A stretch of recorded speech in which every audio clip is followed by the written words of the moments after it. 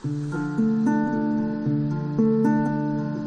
am Jenny Carvajal from Medellin, Colombia, and I want to thank Dr. Nahai for his invitation to introduce our article. Capsular contracture is an unresolved issue. Strong evidence focuses on bacterial biofilms as its main source.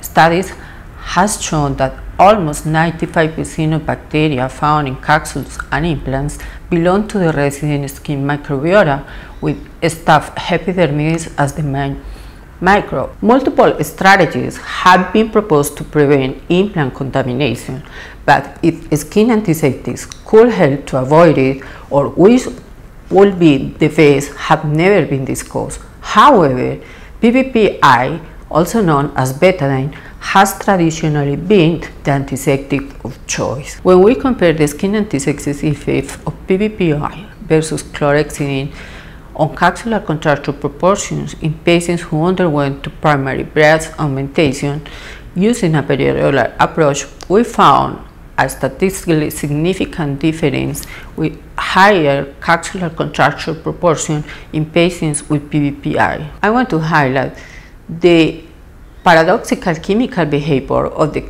10% PPI solution as its maximum antimicrobial action is reached with dilutions of 1 to 100. Therefore, our hypothesis is that undiluted PPI solution for skin antisepsis has suboptimal action. Furthermore, exposure to fat and blood decreases its bactericidal activity. In contrast, chlorhexidine is not affected by blood. It has longer residual activity and reduces skin colony counts of coagulase negative staphylococcus. We believe that skin antisepsis with chlorhexidine can help prevent biofilm-related capsular contracture. So we propose the use of chlorhexidine instead of PPI for skin antisepsis to reduce potential implant contamination.